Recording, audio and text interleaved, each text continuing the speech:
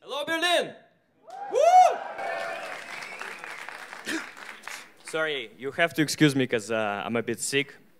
I think I got some kind of infection. By the way, when you have an infection, you're not alone. You've got your immune system that protects you. Let me briefly explain to you how it works. Imagine it's a sunny, beautiful day. You're walking on the street, you're happy, and then suddenly, bzzz! What? Bzzz! A fly, a pathogen in front of your face. Ugh, get off me! You're trying to kill it. But what do you know about this fly? Well, in fact, you know nothing. You don't know if it's poisonous or not.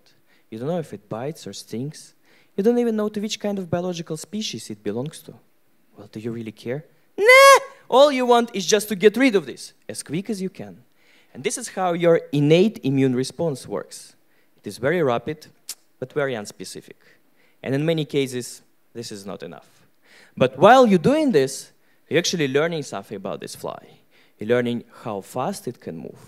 You're learning on which height it flies. You can sort of predict where it will be in a second. And then you focus, gather your strength, and you kill it. And this is how your adaptive immune response works. It is targeted, it is precise, but it is delayed. So this is a very general overview on our immune system. So first, when we encounter a pathogen, we don't know what it is, and we don't really care. We just want to kill it, no matter what. But often it's not efficient. So then later we learn something about this pathogen, and then we apply a specific weapon which is necessary to kill this pathogen. But of course, our immune system is way more complicated than this. And actually the job to protect us is done by many immune cells. And among many cells, there are some that are really cool. Special cells called macrophages. From ancient Greek, macros means big, and phagein means to eat. Macrophage, big eater. Well, just like me. Macrophage is like a Pac-Man, except that it's a little bit more sexy. It's coming. The job of a macrophage is to swallow, digest, and destroy different microbes, dead cells, basically everything which is foreign to us.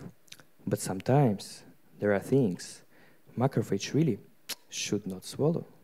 Like Leishmania, a tropical parasite that causes a disease called leishmaniasis. Look, I only know how to say these words because I study this, okay? When Leishmania gets inside our body, macrophage finds it, and then it swallows it. But it cannot digest it. Worse than that, Leishmania loves being inside the macrophage. It uses its resources and starts dividing, and then it divides and divides, and macrophage feels terrible. It can even die. This disease appears in the form of a skin lesion.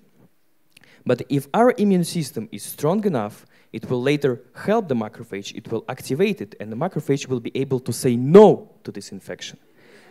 And by no, I mean it will start producing nitric oxide, the molecule that will kill the parasite. So if our immune system is strong enough, macrophage will be saying, no, no, no, no. I will kill the parasite and be happy and healthy. But I study a very special case of this disease, when this disease is usually targets the face. And in this situation that I studied, this parasite, this Leishmania, doesn't come alone. It comes with a partner. Another pathogen, a virus. You see, many, many years ago, these two, a parasite and the virus, they met, and they really liked each other. They really fell in love. And they decided to stay together forever. In fact, the virus lives inside the parasite. And they coexist into this symbiotic relationship when they're always together, and it's beneficial for both of them. So now I have to make a very important disclaimer so you guys don't get confused. And I hate to disappoint you, but in real life, neither the parasite nor the virus, they don't have these eyes in the form of a heart. I know it sucks, yeah. It's just a representation. But the macrophage looks exactly like this. So when Leishmania with the virus gets inside our body, macrophage finds it and then it swallows it.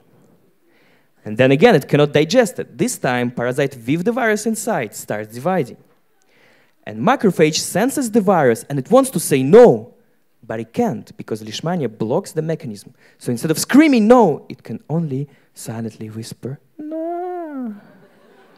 And then it starts producing other molecules which are the signals to other cells. Ah, I ate something bad, please help me, please. But it's too late. There are so many parasites inside the macrophage, they basically bursted from inside. But the signal was sent already. So all the other macrophages rush there to rescue their colleague.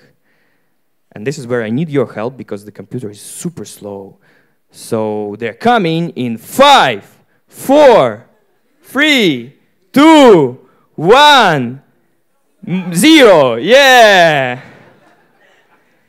Thank you. So they're coming and they start swallowing freshly released parasites and they also get infected. And then it goes on and on and on and on. The situation gets really bad, like really bad. So what actually happens? So what happens is that when the parasite with the virus gets inside our body, our immune system doesn't see it as a fly, but it sees it as a huge scary monster, and it just like starts panicking, going crazy like this, unstoppable. Yes, it goes completely out of control and starts destroying our own tissue because of all this loop of, inflammation and the molecules and the signals. So our immune system goes completely out of control and starts destroying our own body. Eventually, our adaptive immune response is able to protect us. But by the moment we slapped ourselves so many times, almost no face left. And this is actually how amazing the nature is. Because we, as humans, developed such a fascinating and complicated immune system to protect us against billions of pathogens. But these guys also evolved, and they learned how to live and work together to become a super pathogen, because together they're much stronger. And because of this coexistence between of them, the disease is much stronger. There's a lot of inflammation, tissue destruction, and actually the parasite with the virus inside lives longer.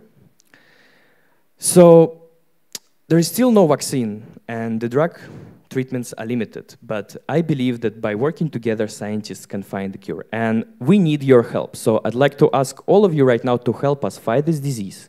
So if you can, please, raise your hands together. Come on. And now imagine that in between you have this parasite with the virus. And I want you now to kill it. Start practicing your adaptive immune response. Woo! Danke schön.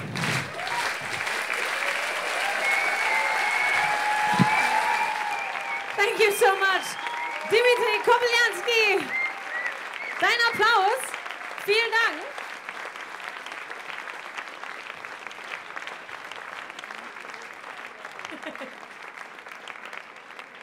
Und ihr seid dran, die letzte